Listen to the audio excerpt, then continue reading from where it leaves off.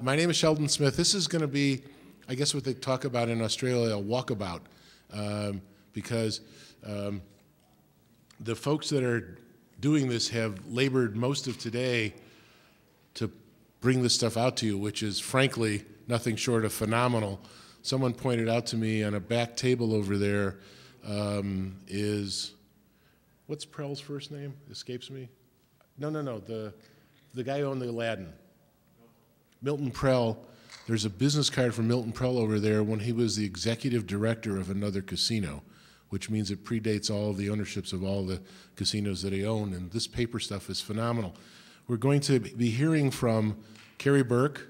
Carey, raise your hand. We're going to be hearing from Cameron Kessinger. Raise your hand. We're going to be hearing from Don. Where are you? Don Durin.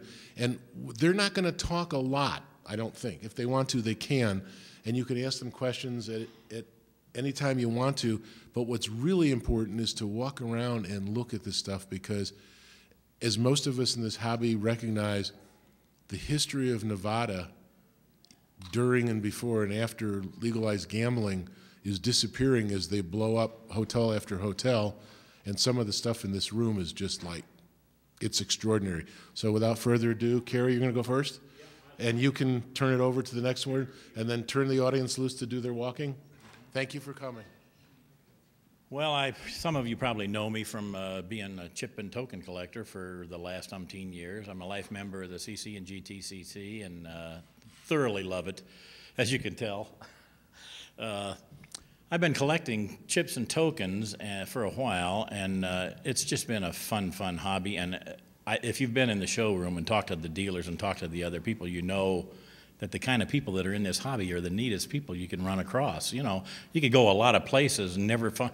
I always tell this story about you go to a coin show and you watch the dealers at a coin show, and they're back behind the tables, and he's saying, "Do you think this is uncirculated? Do you think this?" And you know, everything is really secretive, and they're looking at coins, and it's a big secret.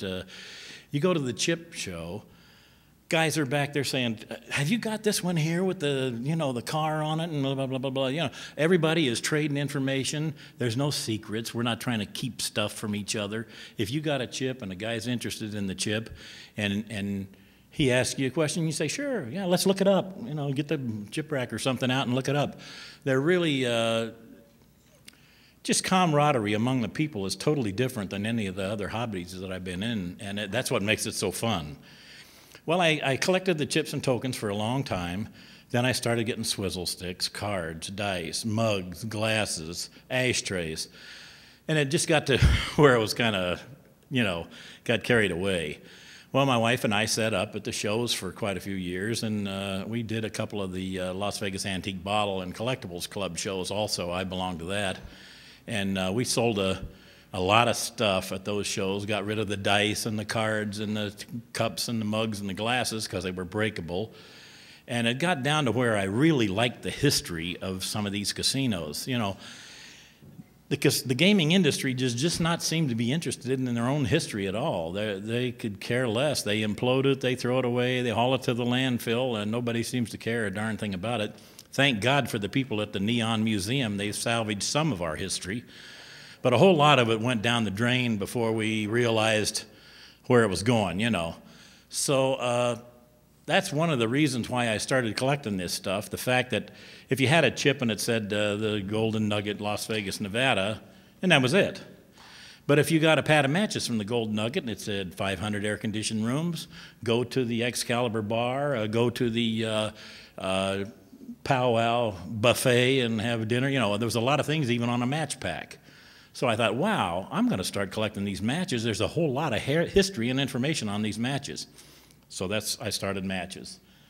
Well, then I realized that the hotel brochures had a certain amount of information that was more than you got from the hotel themselves. Next thing, I'd be sitting in the Keno parlor playing a Keno ticket. I'd start reading the Keno instructions, and there was a lot of information in the Keno instructions. So I thought, wow, all this paper is just sitting around, and when everybody's done with it, they're going to pitch it out, and that'll be it. So I thought, I'm going to start picking up this paper stuff now and then. And I did, and then I started getting some really great pictures, and I started meeting people who were in the same thing I am. They really, they really liked the history of the casinos. Don Durin used to live here in Las Vegas. He lives in Florida now, but he's a serious chip collector, postcard collector, and memorabilia collector of gaming industry. And we have several friends that are doing the same thing. I told people the other night that thank God for Jim Marsh and some of these guys that are buying old slot machines and old casinos and fixing them up and rejuvenating them instead of tearing them down and building another one. Because our history is getting wiped out. And it's really, you go around the world, there's no place like Las Vegas, the history of how it came about and how it happened and how it got rolling. I have a magazine. Let's see if I can figure out where it's at. You want to take a look at this. It's a Life magazine. It might be back on that table back there. Back here? Yeah. Yeah, there it is. Yeah. It's a Life magazine. It has the picture of the Moulin Rouge dancing girls. That's 1955 when the Moulin Rouge opened on the west side of Las Vegas. First black nightclub, the first strip-style hotel. Well, it was really popular. A lot of the entertainers, when they got off working at the Strip, went to the Moulin Rouge for jam sessions till 2 and 3 and 4 o'clock in the morning, and it was a jumping, really neat place. Had gambling. It was really great. I think if they had a little better management job, it might still be here today. But anyway, one of the funny things you read here is, Las Vegas, is the boom overextended? So, it's things like that are kind of amazing. Everybody judged us as being a flash in the pan, and here we are. And we're buying and selling properties on the Strip for billions of dollars, and Wall Street is going, how did that happen, So our history is a lot more interesting now that we know more about it. And so I just started saving all this paper stuff and preserving the history, and that's how I got into collecting paper. Did you want to say something, Sam? I don't know when the last time was you read that story, but it points out that they just opened 7 casinos, including the $3 million dues. Oh, here? Yeah. Yeah. And all the new casino hotels hosted air-conditioned rooms. Oh, yeah. And property prices, an acre of land on the Strip was going for almost $1 million. Yeah, I'll be darned. Yeah, Sam borrowed this magazine. He's a real estate man here in Las Vegas, and he had a convention of real estate people. He wanted to take this magazine and show it to the people at the real estate convention in Las Vegas as the boom overextended. Anyway, there's not much that I can say unless I go into the history, and it would be, forever and ever and all that stuff. The only thing I can say is this. When you're preserving this paper stuff, you put it in plastic pages to kind of take care of it. All of these placemats and things that I have here are laminated so the people can pick them up and look at them, and they're not going to damage them or mess them up at all. But when you handle the pages, sometimes there's 2 brochures in one page. Try to keep them from lopping over each other so that you can look at them. But make sure that you look at as many pages as you can, because I've done this for like 30 years, and I started collecting as I got it. And I got plastic pages and 3-ring binders, and I put it in there. But it's not in any order. I don't have the silver slipper from this book. There may be 2 more in another book somewhere else. It's impossible it would take me a month of solid office work just to get everything collated to where it ought to be. So look in the books. You may see a funky looking picture of downtown, and the next page might be an El Rancho check made out to one of the entertainers, So look carefully, but you'll get a whole lot of history in this room, and maybe I can get some of you interested in collecting paper, because it's really fun. You really get a lot of history. You learn a lot about, I also have a lot of northern Nevada too, so take a look at everything. Hello.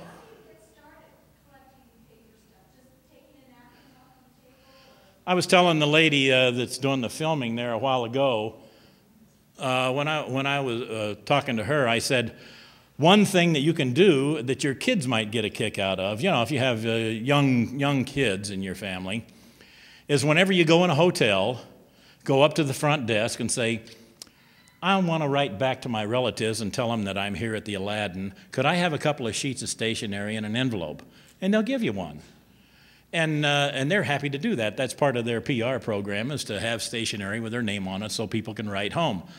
If you get plastic pages and put a sheet of stationery in an envelope in every hotel that you go to, you can give some kid with a 3-ring binder full of hotel stationery that's really collectible, and people really marvel at it, the fact that you did it. But anyway, it doesn't cost a thing. Just the plastic pages is all. That's one thing. But you gotta have kind of like a mental idea. When I go into a hotel, if I sit down and play a Keno ticket, I put a brochure of the Keno instructions and a couple of blank tickets in my wife's purse. But anyway, I've been doing this for years, and I have pages and pages of Keno tickets and instructions and stuff that this stuff's there for people to pick up and take, and I pick it up and take it. Hotel brochures, all that stuff. And I don't want to talk on and on and on. In order to enjoy this hobby, you've got to see the paper, and that's what you need to be doing instead of listening to me. So Cameron is another collector of paper. He has some special kind of paper, cocktail napkins, coasters, and things like that, some really neat stuff from old hotels. Cameron Kessinger. Thank you.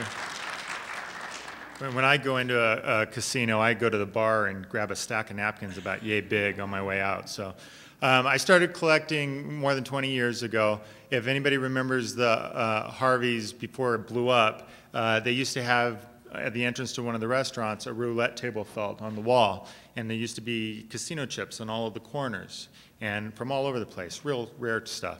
And on the way in, you'd look at that and go, whoa, that's really cool. And that's what got me started into collecting chips. 20 years ago, you could go to the Bellflower Casino Chip Show before there were conventions up here, and you could walk around for about $100, and you could walk out with a bag of chips with Landmark Tower chips in it, with decent chips. Now, $100 gets you a couple oddball chips, nothing real good. But paper items, you can walk around, and for $100, you can walk out with a stack of some decent things.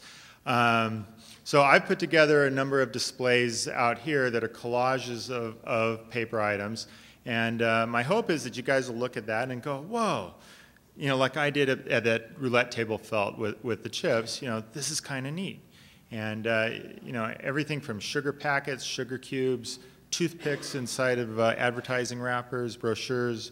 You know, I kid people when they say, well, what is it that you don't collect?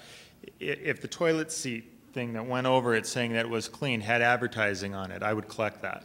You know, so I hope you guys enjoy it, and you know, there are things you can walk around the room and add to your collection that aren't expensive, and you don't have to justify to your spouse why you've just spent a bunch of money on it.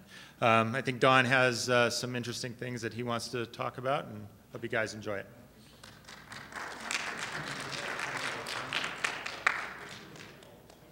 Yeah, my name's Don Durin. This is actually the second club I belong to. I belonged to a club that before this one even existed. It was out of Reno. And the gentleman had it. He did everything on a piece of paper that he would mail out every so often. And we got about 60 people in it, and he thought it was too much, so he disbanded.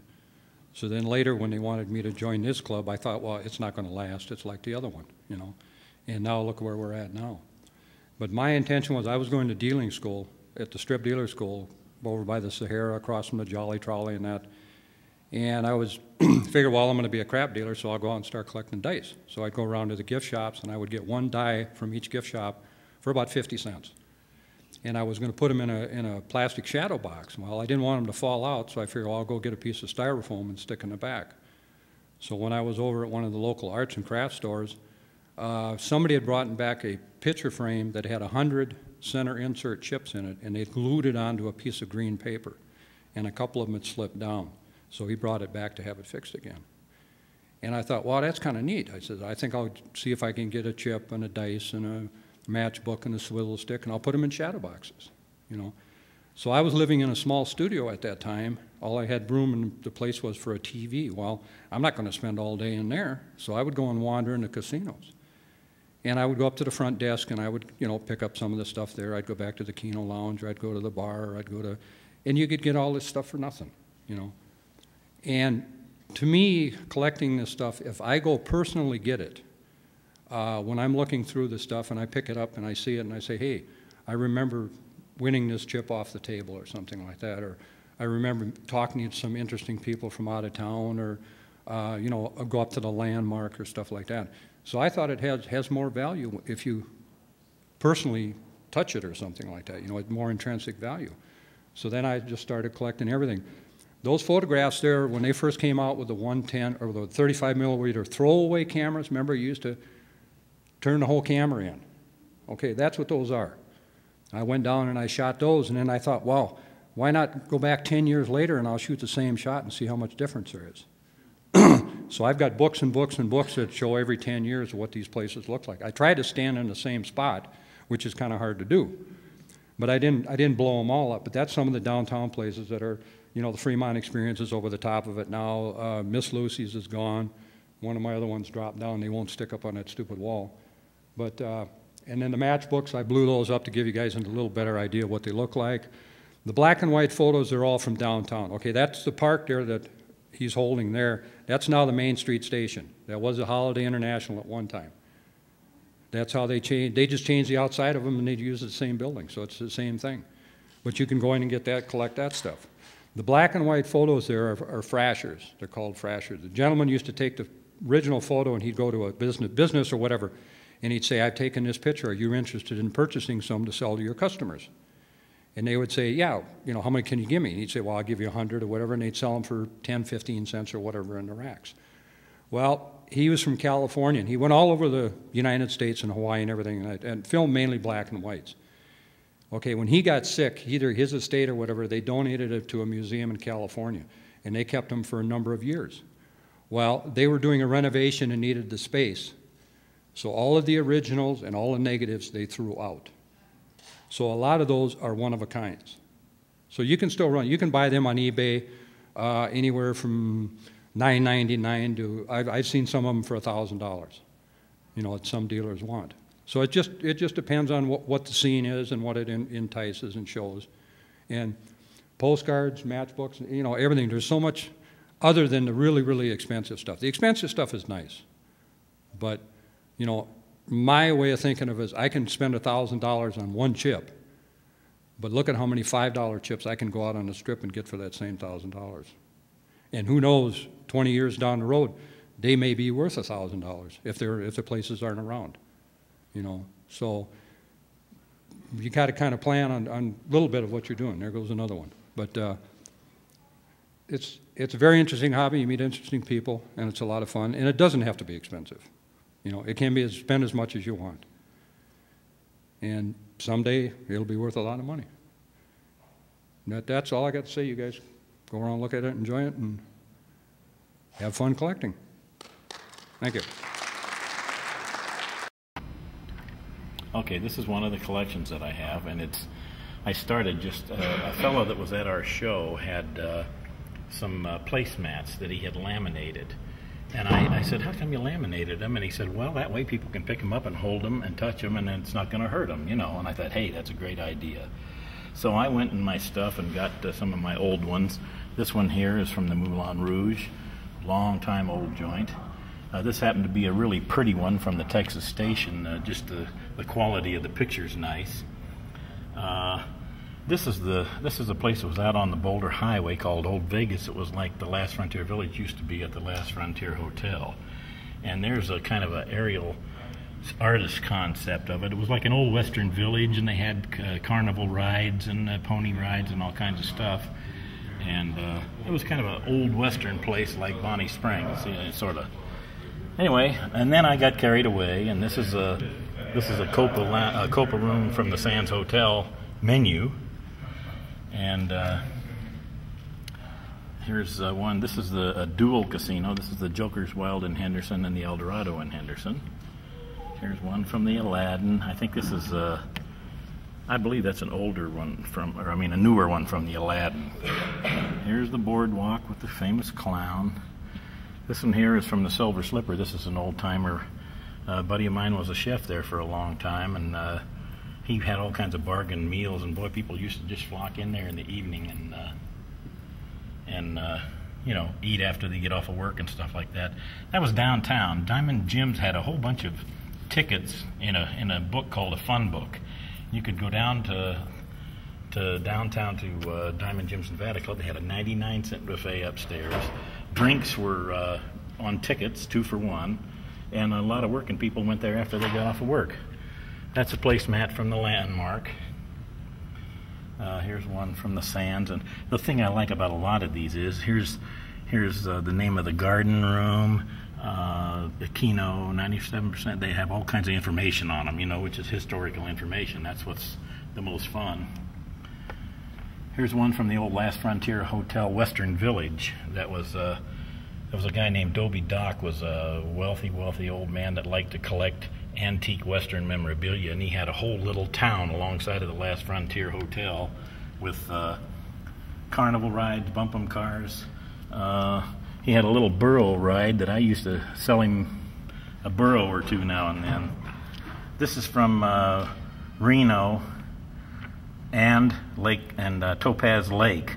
There's a lodge at Topaz Lake called Topaz Lodge. It was both owned by Pick Hobson, hotel casino owner in the Riverside in Reno, and he owned at the one. This one here is from Winnemucca. That's kind of an old one. That's really, or from Lovelock. I'm sorry. This is the Big Meadow Hotel from Lovelock. That's an old timer there from way back. Here's an old one from the Golden Nugget. Kind of their original motif. Lots of wild-looking old Western stuff. This one's kind of neat because it has the Suncoast. Every one of the restaurants that's there now. And you know, 5 years from now, somebody will say, "Oh, we ate in the Cafe Siena," and they said, "Where was that at?" "Oh, gee, darned if I can remember." You know, well, there it is. It was at the Suncoast. Same way with the Orleans. All the names of the restaurants are on the placemat, so it's kind of a nice thing to know the names of all the restaurants because they change. Here's Arizona Charlie's right here. It has China Charlie's, the Naughty Ladies Saloon, the Wild West Buffet, and the food cart. And those are all changed now. There is no Naughty Ladies. There's no China Charlie's. The Wild West Buffet, I think, is the San Francisco Buffet. And let's see, the Yukon Grill is some kind of steakhouse. I can't remember the name. Anyway, they change these things, and you never hear of them again, so it's kind of nice to have something with a piece of history on it, you know. This is the opening placemat for Barley's Casino. They had Blue Diamond beer, Red Rock beer, Black Mountain, Barley's. And my baby sister just showed up. That's a place was downtown. That was an old piece of paper, so I just laminated it because it was kind of neat. It's from McClaney's Carousel. That was down at First and Fremont. It was a lot of places after it was a drugstore. Here's the Algiers, Joe W. Brown's Horseshoe. That's when Mr. Binion was up north visiting the Nevada State Prison, and Joe W. Brown substituted for him and ran the casino while he was gone. This is one of my favorite pictures because I was a young kid. I used to go to the Last Frontier Hotel. This picture right here. I used to go to the Last Frontier Hotel. And the Western Village that I was talking about this is the Silver Slipper right here. And all of this area right here was the Western Village. And they had merry-go-round, bump-em cars, all kinds of Old West. Had an Old West saloon, had a gun store. The Silver Slipper was an Old West motif too. And this was part of the Last Frontier. At one time, they had jalopy races here. That's the Last Frontier Sports Drome, where they had jalopy races years ago when I was a kid. If this picture was a little bigger, I have another picture that shows it, but if it was a little bigger, there's a Motor View Drive-In was back here, right there too. But the thing that I like the best is I told umpteen friends of mine that at one time there was a circle of Conestoga wagons at the Last Frontier Village. And I never, ever could find a picture of it to prove it, but that one right there is it.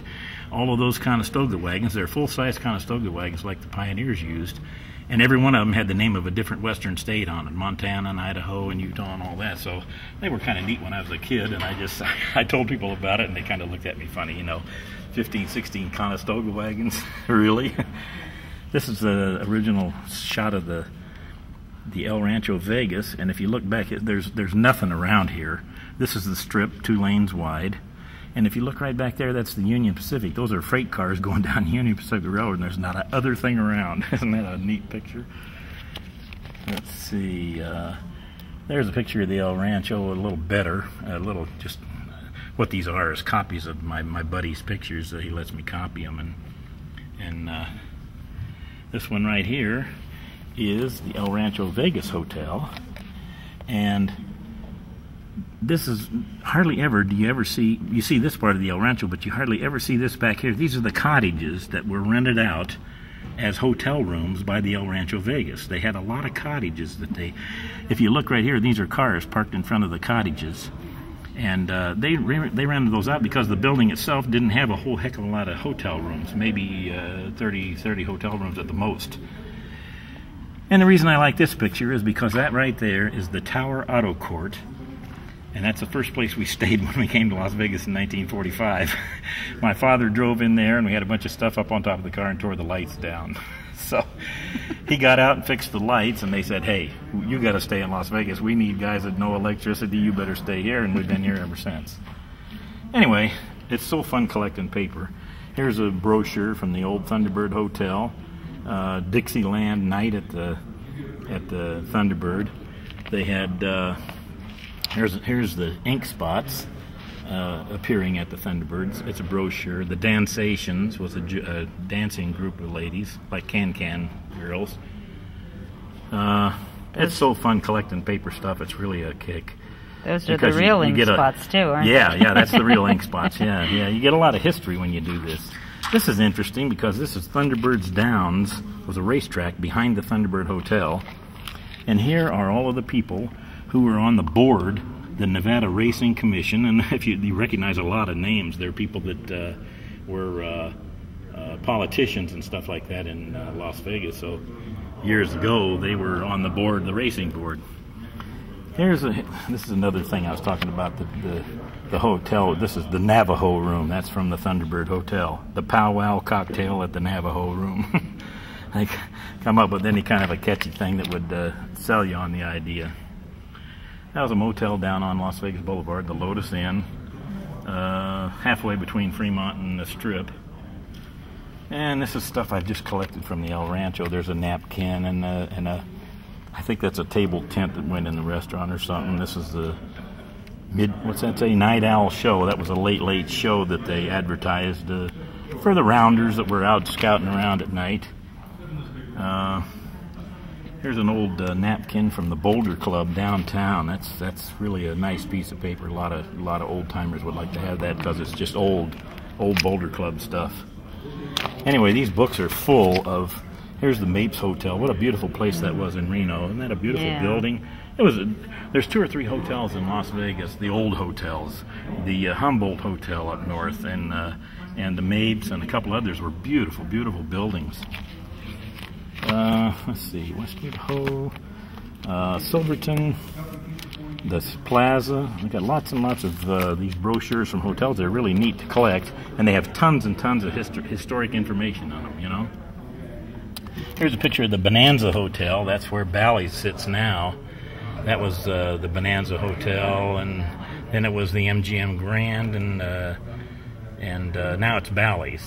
But it was that whole piece of property there. Actually, the MGM Grand was on the corner, and the Bonanza was kind of behind it a little bit. But anyway, it's that whole corner. Here's the place was out at State Line. If I can get it out of here. It was called Cactus Kate's. It was right there's a little tiny building. It's just a little dinky casino called Cactus Kate's, and it was right at the state line coming from California to here. I think there was I forget the name of it, Buffalo Bills or something like that, and Cactus Kate's were 2 places that people stopped. Here's Pop's Oasis, which was out in Jean, Nevada. And see what else I got here. Oh, this was the Lady Luck, and it's actually the Hacienda Hotel being built, but it was called the Lady Luck for a little while, and then they changed it to the Hacienda, and the Lady Luck ended up downtown. If you notice, this name right here is Homer. That was Homer Rissman. He was an architect in Las Vegas, one of the really great architects of Las Vegas. He designed the Hilton. He designed oodles and oodles of buildings, and UNLV has all of his blueprints in their special collections, which is kind of nice. I don't know if you can see that or not. That was downtown, the Gamblers Hall of Fame.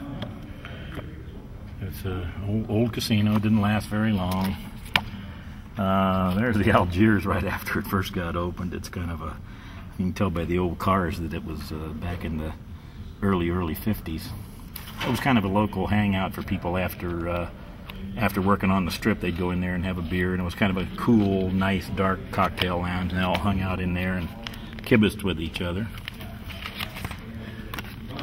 That's an old building that was the Clark County Jail many years ago. It was a jail, it was a library, and I think it was a constable's office, all three at different times. You know, they just used the buildings whenever they needed them, or if somebody got a better building, then somebody else would move into it. Let's see, that's the Marino here. There's a great picture of the Tropicana. This is the Tropicana Hotel, and that's the Tropicana Golf Course. And these are a couple of trailer parks down on Tropicana Avenue, but you can see all of the open dirt there. There's not a thing in there. Later on, there was a lot of people. This is the original Santa Fe Saloon, Santa Fe Club in Goldfield, Nevada. It's been open continuously since 1906. There's a monument out in front of it right here now that the Eclampus Vitus Club put in there, commemorating the fact that it has been open all those years. Anyway, it's owned by a local car dealer here in Las Vegas named Jim Marsh, who owns a couple of other casinos around the state, and we really think a lot of him because he's preserving history. You know, he buys old artifacts and stuff for historical purposes, and that's saving history. That's a black and white picture of the same place. This is a picture of the MGM fire in 1980. It looks awful, doesn't it? There's another picture of it from farther away. I don't know if the light's good for that. Here's a picture of the helicopter and the people out on the balconies trying to tie sheets together or whatever they could think of to get out of the hotel. They were really panicked, which I can understand. I think about 80 people died in that fire. It was really a horrible thing. That's just a picture this way of there's a helicopter on the roof taking people off, and see all the windows open and people waving bedclothes and all that. This is a picture. I'll show you, let me show you this picture first. No, this is the one. I can't remember the year, but anyway, some screwball guy built a bomb and rolled it. It looked like a computer. He rolled it into Harvey's Casino at Lake Tahoe. That was in 1980. 1980, okay. Because we were there. Were you? Yeah. Anyway, he told somebody, and they evacuated everybody that they could. These are the only cars that they couldn't get a hold of the people. Anyway, they stood several blocks away, and when that blast went off, it scattered dirt and everything for 2 city blocks. And anyway, nobody got hurt, but however, it damaged the daylights out of the casino. So you can see the parking lot's pretty empty, which was great. They had time to empty it out. But that's the aftermath. It blew dirt and stuff clear across the street to the other casinos and stuff. It was really a mess. So that's some of the picture history I got. It's so fun collecting the paper because you get all this history, you know. Right. For instance, this is something that even kids could do. I've told people at some of my seminars that people ought to do this for their kids because it's fun. When you go into a hotel, you go up to the front desk and you say, do you have a couple of sheets of stationery and an envelope that I can mail a letter back to my friends and tell them that I was here? And they'll give them to you at the front desk. They have it. Okay, if you go get these plastic pages, put an envelope and a piece of stationery in there from every hotel, and it doesn't cost you a darn thing except a plastic page. And if you get kids to doing this, they've got a really neat collection of history. Here's one from the El Rancho Vegas. Isn't that pretty? That's the stationery and the scenery that they put on there was really classy. Anyway, it's a fun thing to do, and it doesn't cost anything. All you got to do when you're in there, you ask them for a couple of sheets of stationery and an envelope, and almost every hotel will give them to you. See, there's the King 8, the Imperial Palace, the JW Marriott, the Hilton, the Hacienda, Golden Nugget, 3 different colors and times. Anyway, it's just fun to collect that. There's the dunes. Lots of hotel stationery. It's really a cheap hobby. It really is. These are all coasters. My friend Cameron which you interviewed early, is really into collecting coasters and cocktail napkins and things like that. But I like it too, so I have a few in my collection. It's just one of those things. Let's see. And this is another aspect of collecting. These are coupon books that the casinos all over the state of Nevada give out. They're called fun books or tourist books, you know, whatever, pleasure packs. They got every kind of name you can think of. And in these fun books are pages and pages of free drink, good for a souvenir keychain, good for a buffet dinner or a 2-for-1 buffet dinner, something like that. Anyway, some of these are points that you get to buy things in the gift shop. This is a super fun book from the Skyline. That's another one of Jim Marsh's casinos. The Jolly Trolley, the Silver City, the Lady Luck, the Landmark. The big casinos had them, the little casinos had them, everybody had them. And they were good for everything from a drink to a free dinner. It just depends, you know. Here's two more sections of fun books, all kinds of different ones. Some of these are just one-page coupon books, but you took it up to the gift counter, the counter there, and they would give you a fun book. This is Bob Stupak's $1 Million Museum. That's from way long time ago. Let's see if you can see Bob Stupak's name on there or not. I don't know if we can or not. Anyway, it was the $1 Million Museum. He had it was right where the Stratosphere sits now. It was later on his Vegas casino. Let's see. This is kind of an interesting piece of paper for us paper collectors. Those are totalizer tickets from the Thunderbird Downs racetrack, which was right in back of the Thunderbird Hotel. Those were, if you made a bet, those were the receipts that you got for every dollar you made a bet. Here's an interesting one. This is a guest pass from the MGM Highlight in Las Vegas. The MGM Grand, the original MGM Grand, had a Highlight fronton, and people would go in and watch the Highlight and bet on the games. It was really, really interesting.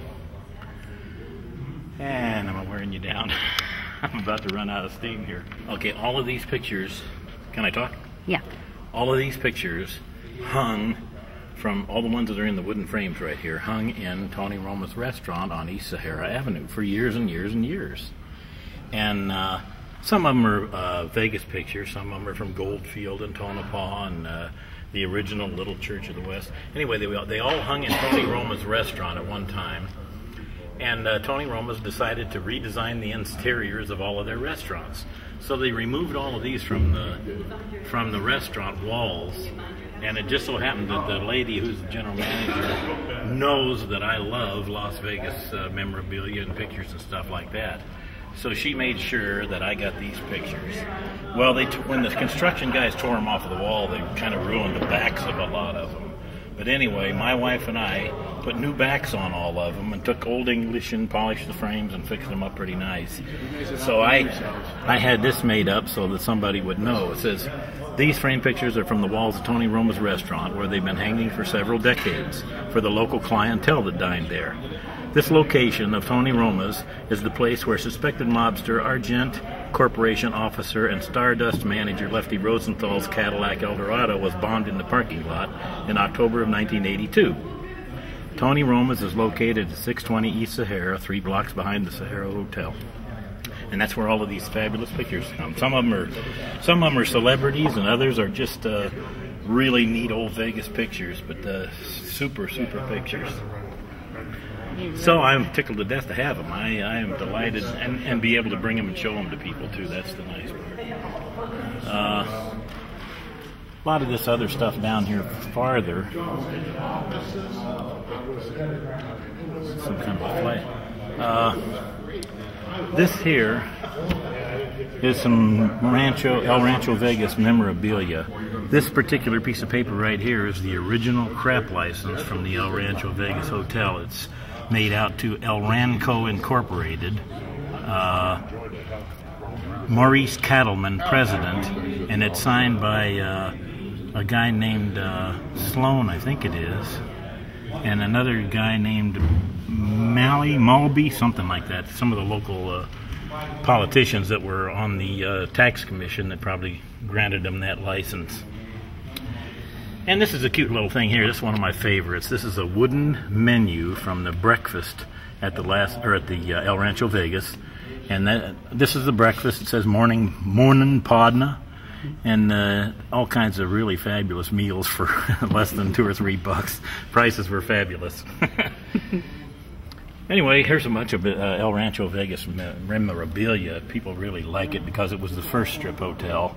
Here's shoe horns, there's a key tag, there's an ashtray and a set of matches, a couple more key tags, a couple of different napkins, a shoe shine rag, a hotel brochure, and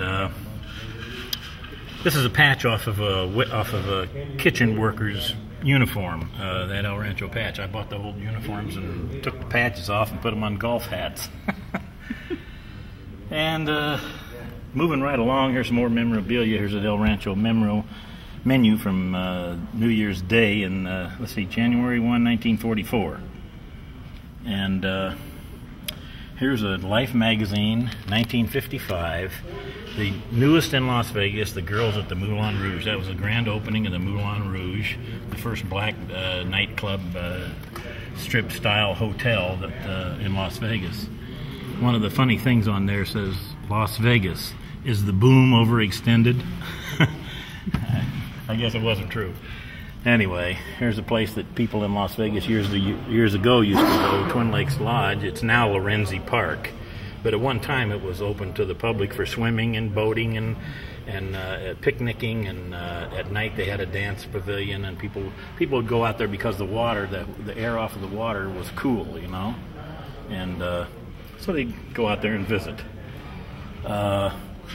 This was a movie that was shot in Las Vegas called Eldorado, and because of the fact that Mrs. Roy Rogers, Dale Evans, was a little bit on the churchy side, they changed the name from Helldorado to Heldo, Eldorado.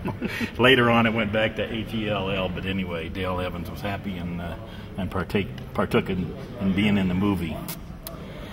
And the rest of this stuff is just stuff that's so fun to collect. Chips. We really collect chips and tokens is what we do the most of. But we collect cards, dice, ashtrays, swizzle sticks. Here's a whole bunch of different matches from different casinos down through the years. Sheldon's over here looking at a book of... At 3 o'clock. Okay. I think a little bit. Sheldon looking at these matches there's all kinds of matches. People collect matches all the time. All these are special matches from the casinos down through the years. But these right here are kind of particularly nice. They call them feature matches. And these are the ones that have, see the picture of the Sahara Hotel on the matches? And here's El Rancho had these cowgirls on them. There are some other ones here. There's a roulette wheel on the Golden Nugget one. This is from Harold's Club. There's a roulette wheel from Harold's Club. Here's a kind of a gambling motif, cards and so forth on the Westerner. Those are called feature matches. They're a lot of fun to collect. This is kind of a funny one here. Harold's Club, I was there. The guy is bare naked with a barrel around him. Anyway, here's El Rancho Vegas with the dancing girls on it. Oh, I'm sorry, that was the Last Frontier. Yeah. I have to turn them over to look at and see. Anyway, the feature matches are kind of neat. Here's the Thunderbird, old Thunderbird matches, the Mapes Hotel, kind of a Art Deco style artwork for the Mapes Hotel. The bingo. That was a Lucky Strike downtown, the bingo game there. It was a bingo parlor. LSMFJ. Lucky Strike means faster jackpots. That was kind of a takeoff on the smoking advertisement that they had.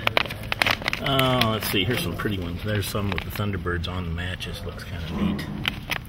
These are kind of cool. This is from Joby's Monte Carlo at Lake Tahoe.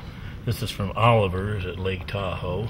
That's a Benny Binion horseshoe with a $100 Benny Binion chip on it. These are from Cottontail Ranch in Middle Nevada. Joe W. Brown's horseshoe. That's when he was watching the store. And the old Northern Club, that was the first license in Clark County, Northern Club. Amy Stocker and a guy named Morgan had the first gaming license there in Clark County. This is the Golden Slots, was right across the street. Carousel. Carousel was a whole lot of different things. It was the Silver Palace, the Carousel, the Gamblers Hall of Fame, Farron's Drugstore. That's about 10 different things. Anyway, you see the fun in collecting the matches is you get all this information. The phone number, 400 air-conditioned rooms, the name of the cocktail lounge. A lot of information comes. So if you're a historian or you're interested in history, you get a whole lot of history even on a pad of matches. So that's the fun of collecting the matches. And then we collect pictures and postcards and brochures from hotels, Keno tickets, Keno instructions, all that kind of stuff. It's so fun because it's all information that someday is going to get lost. It seems like the gaming industry does not care about their history. And so we do. We like the history, so that's why we're saving all of this stuff, is to preserve it. And I guess that's about it. Hi, I'm Cameron Kessinger, and I've been in the club for maybe 20 years. I've been collecting for almost 25 years. My member number is 292, original member, and one of my favorite things to collect are the odds and ends and the paper goods that are from the clubs. And so I've put together a number of displays, and I hope somebody will find it interesting and look at the display and go, gee, I've never seen that before, isn't that cool? So here's a few items that I've brought.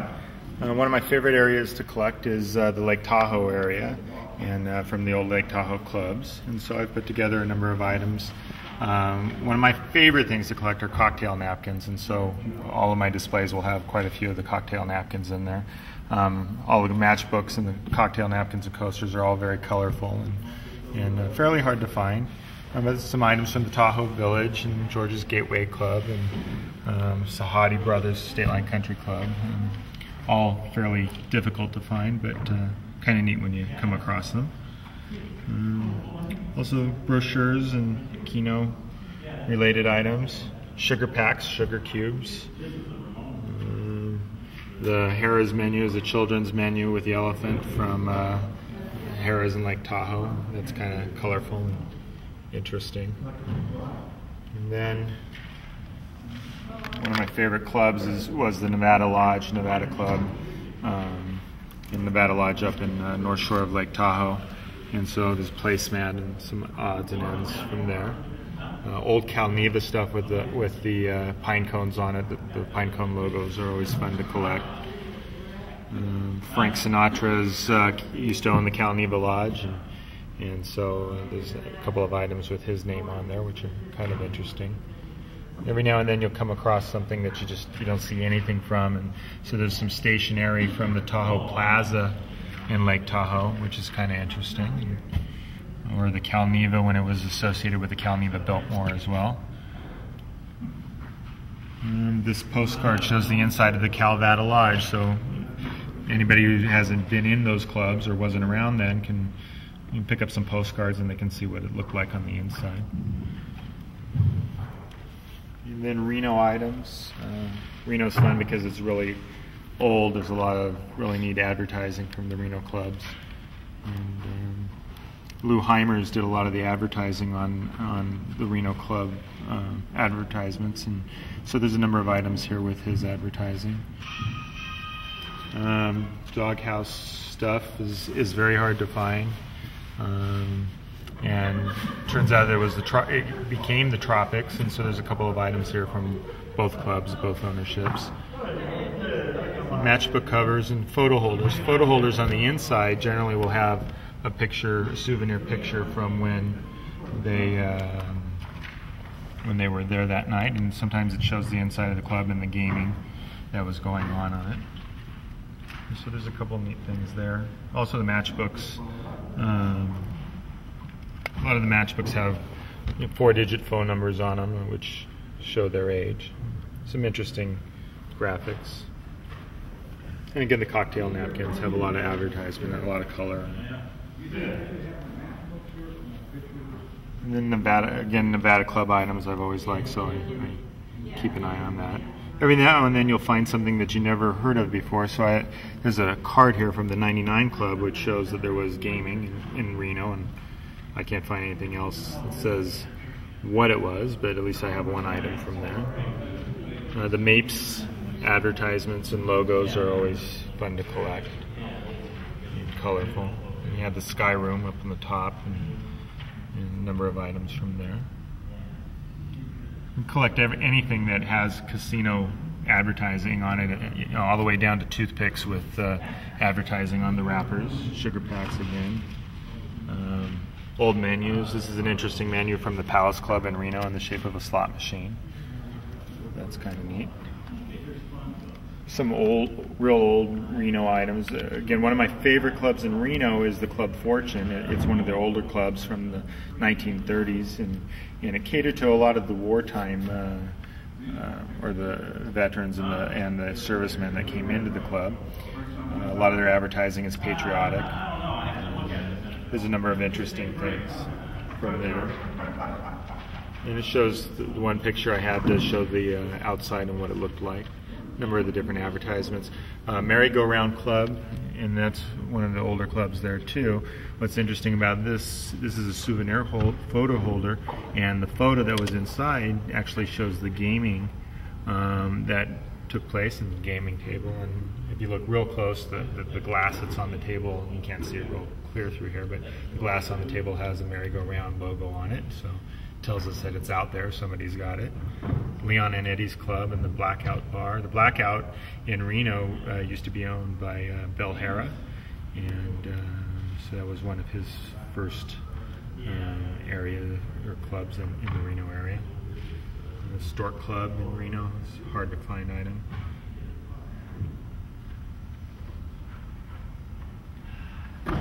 And then rural Nevada items that I have. The one item in the middle is a menu from the El Capitan in Hawthorne. If you find the casino chip with that on there, it runs, in excess of $1,000. But you can pick up a menu for $10 or $15. So it's one way to get the advertising without spending a fortune. Photographs, if you can find somebody who's got old photographs of some of the clubs. This is of the Gateway Club, Georgian Texas Gateway Club, not the one in Lake Tahoe. And kind of neat logo on the outside with the slot machine fascia on the building. A number of old matchbooks and odds and ends. Decals from some of the clubs are kind of neat, and this one's from the Railroad Pass Casino near Boulder Dam. Coupons. There's coupons that you could always get coupons for free nickels or free gifts. And they kind of give a little bit of the history of the clubs and tell you what was going on at that time, some of the advertising on there. Brochures and jackpot bags. Jackpot bags used to be paper bags. They used to pay off the jackpots in, and so they had neat advertising. Later they became jackpot cups. So that was the precursor to that. Some Vegas items. Obviously everybody's heard of the Thunderbird and the Sahara and the Sands, but there are a number of obscure places located. The Nevada Bar, the EWL, LL, that people have heard of it. It's kind of hard to find items. The Red Rooster Nightclub is a real rare location. The Big Four Club and Bar. They had craps. They advertise craps on their matchbook cover. The Cinnabar is hard to find something from. The Mission Bar, Napkin. A number of different locations that are difficult to find. Places that few people have heard of would be the Chatterbox, and advertises for slot machines there, and the Seventh One in Pittman, which had gaming. So those are a number of hard to find items. And probably the best one that I have would be the Meadows Casino and Hotel matchbook, and it shows them playing roulette on the back side of it. And then below that, something that's kind of interesting, shouldn't be too expensive to find, but is a wine list from the El Cortez. It's in the shape of a mask, which is kind of interesting. Oh yeah. And then again, Some odds and ends, some Stardust tokens that were given out. They're actually paper that are covered in plastic, but they were given out by some of the managers of the club. And they're kind of fun to collect. There are quite a few of those, probably 15 to 20 different ones of those or more. Menus are fun to collect. This one from the Last Frontier, Hotel Last Frontier, is interesting.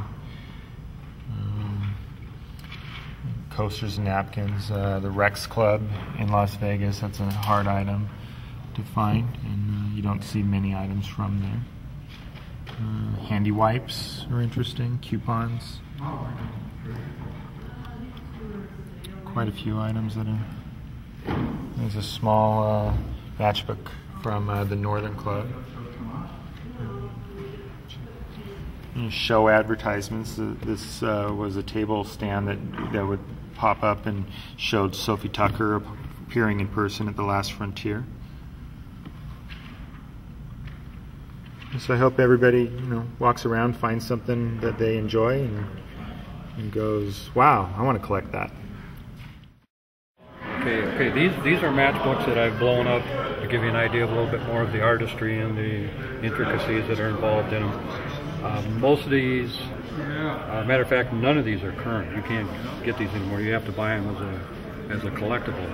But like that Fortune Club there, they would give it out as a souvenir, and you'll notice that there's initials in the middle of it that they would print. Which one is that? Point to it. This one here.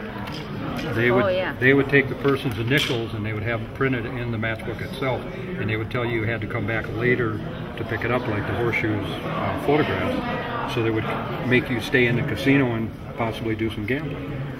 So it was a way for them to get people to come back into the establishment.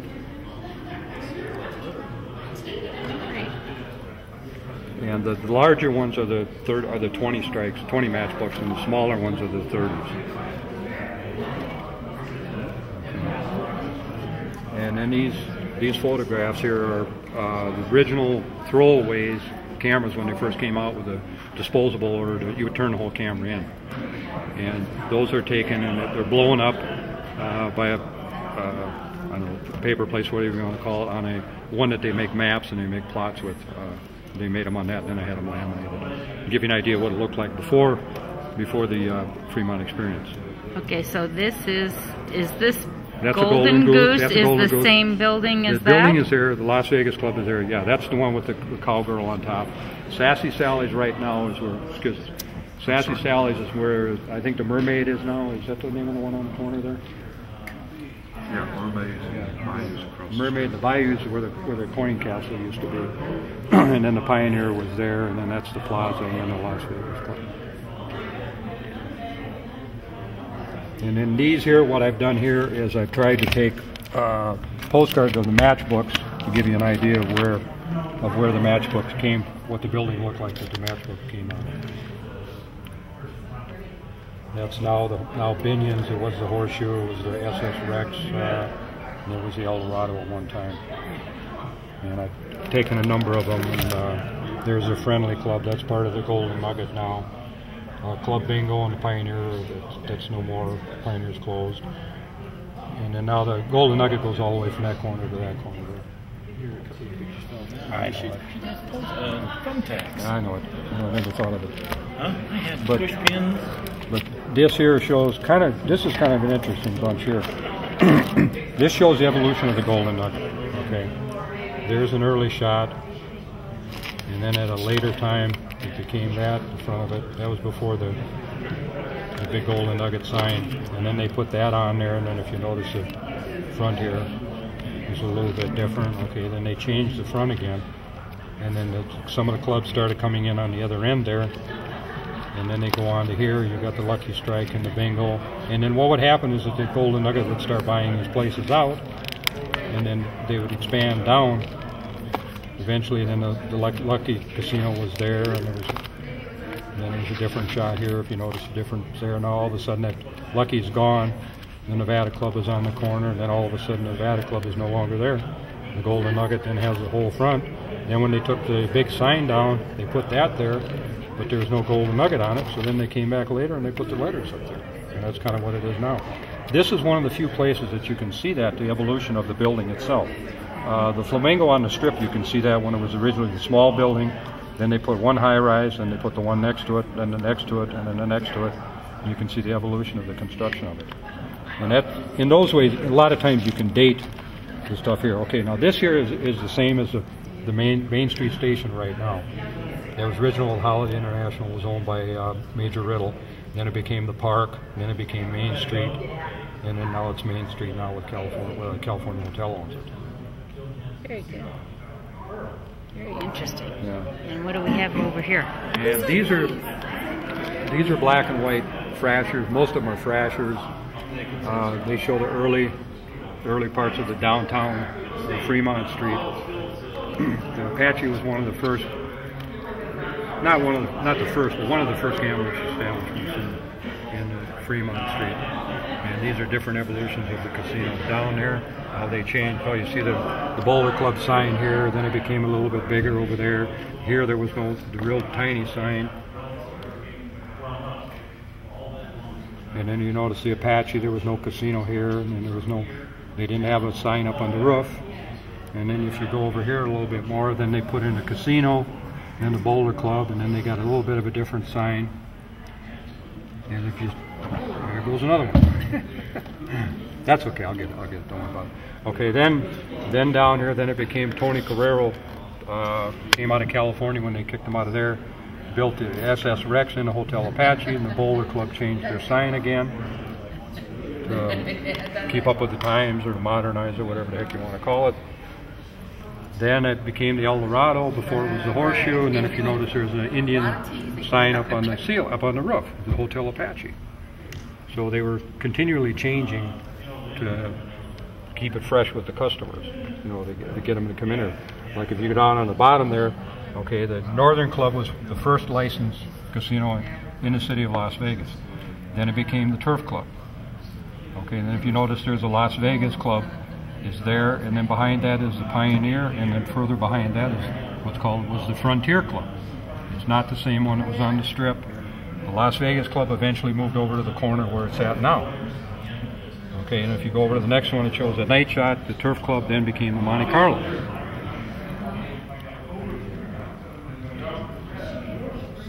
And then the last one over here in that corner, that is now the Golden Gate. That was a Hotel Nevada at one time, then it became the Sal Savage, which is Las Vegas backwards, and then it became the Golden Gate. Great. And then here shows that Golden Nugget without the lettering on the building side. This is looking from the Las Vegas Club in the other direction, towards the Four Queens and the Fremont and Fitzgerald. Down in that direction. And this is before the Fremont station also, Fremont Experience.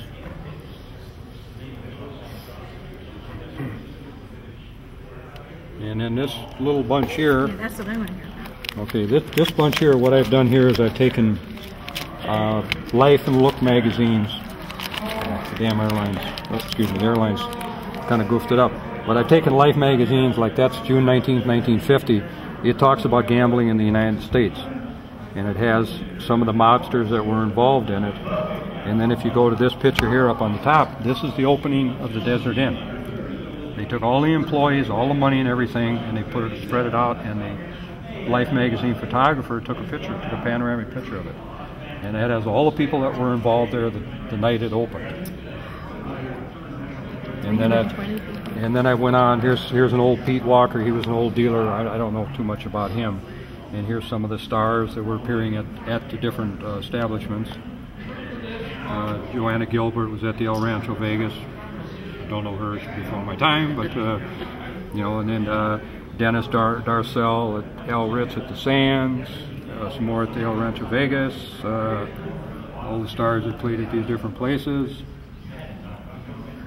And then they used to have trail rides out in the desert where you could go for Western type of, feature, barbecue or whatever they had, truck wagon or whatever, you could do that. Some of the hotels had that set up. This is that Moulin Rouge that Carey was talking about, the Life magazine. This is articles that are in the inside of it. I buy duplicates of the magazines and I cut them up and I take the pages, and those I photographed. That's how old those are. It's not done with a copy machine or a computer. That's done with a 35mm camera. That's kind of old. Here's when Noel Coward made his appearance in Las Vegas. He lasted one show, and they ran him out of town. He did a terrible show, I guess. He wasn't the only one. There was a couple other stars that did not last very long. And a lot of times you'll see in the early stuff like this that those people in the photos are either models or they work for the casinos. They're usually not customers, because most places didn't allow cameras in their casinos because they were afraid of who might be there that isn't supposed to be there. So they was very private, and privacy wants your money. They don't want any trouble, so they would stop people from doing that. Here's some more early ones. Yeah, here's some more early ones, and here's some movie advertisements. These are what's called lobby cards. That when you went into the theater, these were all around the room, and it would have different scenes from the movie, and most of these here were filmed in Las Vegas. The Las Vegas Story was filmed with Jane Russell and Victor Mature and Vincent Price. Sky Full of Moon was in 1952. Las Vegas Shakedown. There's Meet Me in Las Vegas. There's just a ton of movies that were filmed here in Las Vegas, actually.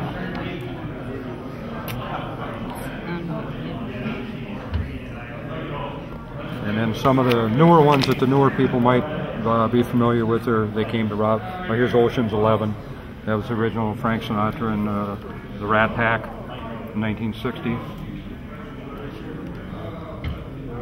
And there's a lot of obscure movies that most people don't know about or you can't even get anymore. Johnny Cool. Let's see, there was Las Vegas Hillbillies with Jane Mansfield, I believe, was in it. And then Elkie Summers was in They Came to Rob Las Vegas. That was filmed mainly at the Circus. Let's go to some other stuff here. These are books and publications that have come out over the years that I've collected on or about Las Vegas and or gambling. This is a pocket book. It's kind of a risque one, maybe you want to call it, because of the cover. I don't know what's inside of it. I haven't read it, but it was published in 1960. This was a Las Vegas survival guide that I picked up in 1982. One of the times I moved here, it told you where to go and what to do and how to survive, basically how to live. You know? And because a lot of times people come from parts of the country that know nothing about the city and they don't know how to get around. So these here came out; they were very helpful. That helped me an awful lot. Then there's a casino ashtray book that Art Anderson, I believe it was, came out with in 1994. That's when the price of the ashtrays skyrocketed because they came out and said how much they were worth. This is a collector's guide. It still can be purchased today, and it's a good guideline. It's out. You know, it's 1994, but it's still a good guideline of what's available and what's out there. And then we can go. Those are all books and. Let's see.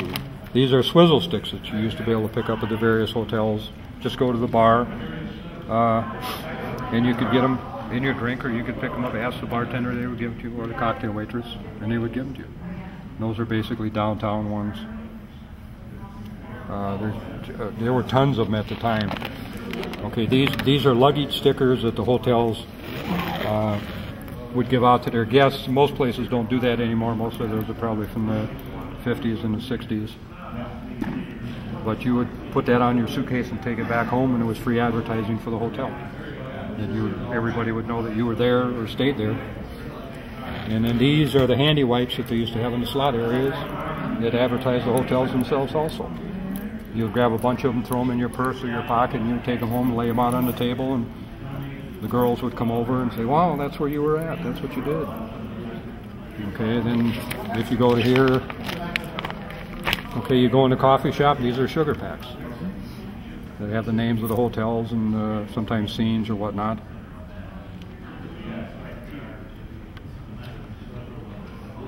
And the next page you got more sugar packs, and you also got bars of soap that they would have in the bathrooms that would advertise the hotel. These people were pretty smart back then because it was free advertising. They buy this stuff in such a bulk that it cost them very little. When I worked at the MGM, it was funny. Out in the back in the parking lot, we had rows and rows and rows of pallets of boxes of ashtrays. And believe it or not, people used to take the ashtrays, especially the women, and they would take them and put them in their purses, even with the cigarette butts and the ashes in them. And I would go up and tell them, don't do that, I'll get you a brand new clean one. Because it was free advertising. Yeah. And I used to stop them all the time. I would stop them. They would take and stick them in their pocket. And all you had to do was ask. Yeah. Most people don't know it. All you have to do is ask, and they'll gladly give you this stuff because it's free advertising. Here's some napkins. Those are napkins that you could get at the bars. Those are old photos. That's not a very good camera that I took them with. That's why they didn't turn out as well. But they did their intricacy detail just like they did on the matchbooks and like everything else. You don't find them nowadays. You find generic ones that have a number of names of different casinos that they own. They're not going to make one for each individual casino when it's just as easy to make one and put all the casino names on it because of the cost. And let's see. Here's some more napkins. Here's some keys that they used to give out, used to have for different rooms. That's the Castaways, that one in the corner there. There's the Caesars, the Dunes, and MGM. That's when they had real keys. Okay, here's, you could go into gift shops and you could buy these items here. Either the cigarette lighters, the ladies' bracelets. They had all, you notice they have all the emblems from the hotels on the strip at that time. You got the Sultan, you've got the, you got Caesar's Palace, you got Sands, Dunes. Each, okay. Caesar's Palace, that's Caesar, that might be Luxor. At Caesar's Palace, you used to walk in the front door and they would give you a ticket for a free $1,000 spin. And one of the prizes, if you didn't win the $1,000, is you'd get a medallion. So I would get the medallion. I would go round and round all day long in that place and get all these tickets and get all these medallions. Then I would go to other establishments and get free decks of cards. And some places had rain hats and some of them had brushes and that stuff. And I would make up little gifts and I would send them home to people's birthdays. Oh, nice. And as a souvenir. And then the money clips. You used to be able to get money clips all over. The souvenir spoons. Lighters would have advertisements on them. They don't do a lot of this stuff nowadays because of the cost of getting this stuff made up is very prohibitive. The casinos are in business to make money nowadays because they're corporations. They're not individual houses anymore. These are what the keychains evolved to, the cheap plastics that they used to give away. Now they don't even give those anyway. You got the room cards. You know. So they've gotten away from that. Let's see, here's more. Every place had 4 or 5 different variations, different colors, you know. And they wanted you to take them home as a souvenir. It's the best advertising in the world. Is that stuff. They don't have to pay, you know, big bucks to have TV spots and all this stuff. They just have this stuff done. Let's see, there's more. Here's the silverware. Years ago, the silverware was real silver, and the hotels would have their logo on the. Not really intending to have you steal this stuff or take it, but a lot of times that's what happens. Close? A lot of times that's what happened. And most of your major hotels at the time did it, and a lot of them didn't because of the cost involved. Okay, then a lot of them came up with hat pins and tie tags that you could go. These usually go in a gift shop and you could pick those up. And a lot of times the hotel would have. Official photographer for the club? No, they just Oh, they would know? They would have these in the gift shops. You could purchase them. You know, if you're a truck driver, whatever, you put it on your hat. You're in a truck stop someplace. The guy say, "Oh, you were there." Then you start talking about it, and everybody it just evolves from one to the other. Okay, these are maps that you could pick up in gas stations or whatever. I've got them back from the 1930s up to the present.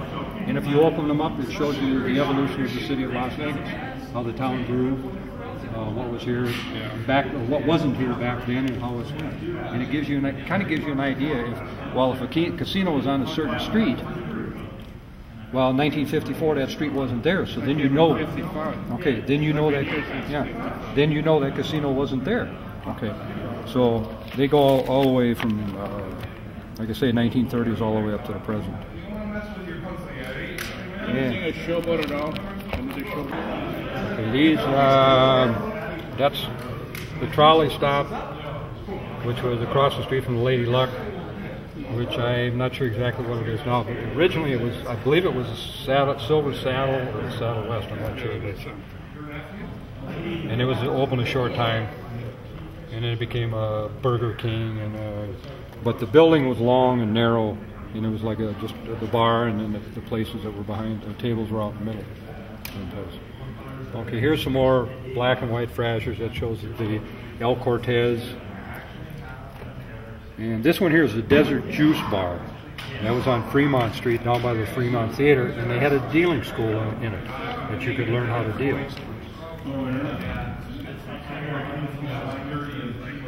And then the Fortune Club and the Nevada Club and the Pioneer Club there were souvenir shots that they would take just like the horseshoe, and they would tell you to come back in 2 hours later, and they would give it to you. Well, they would figure it would keep you in the place, and you would gamble, so you would pay probably 100 times what it cost them to develop that or make that. And then you would also, they would mail it free back home. It didn't cost you anything. You just leave it with a cage, and they would mail it. Nice boy. And this is the Miss Lucy's. Originally it was Lucky Lucy's, and they had to change the name of it because somebody else had that name. And that is kitty corner from the Lady Luck. That is now a parking lot. And that place lasted, I don't even think it lasted a couple of years. But it was out of the way place, and you had to draw the people there. And it was hard to do in a lot of these places, so they didn't last long unless they had some type of a gimmick. And if you didn't have a gimmick, then the people ain't going to come in there.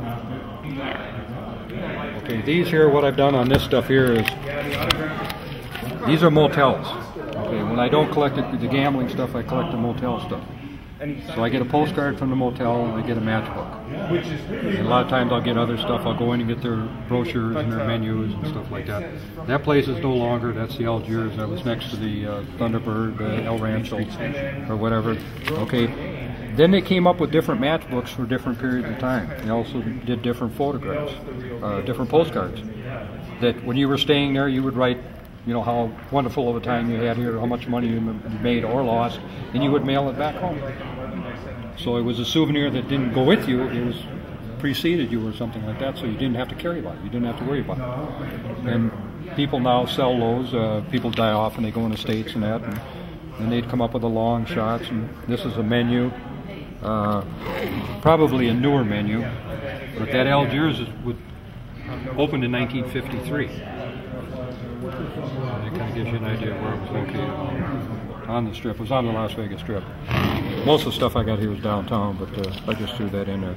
And the Baghdad Inn, that was over by the Sands.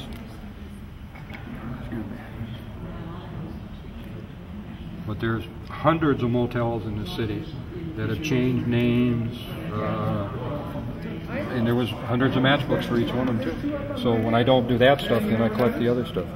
Okay, here's Wilbur Clark. Okay, I don't know if he was involved in the Colonial House or not, but you got his Tony Martin Golich and Wilbur Clark on the back of it, so he's got to be there for some reason. So maybe he was involved in the Colonial House as well as his other places.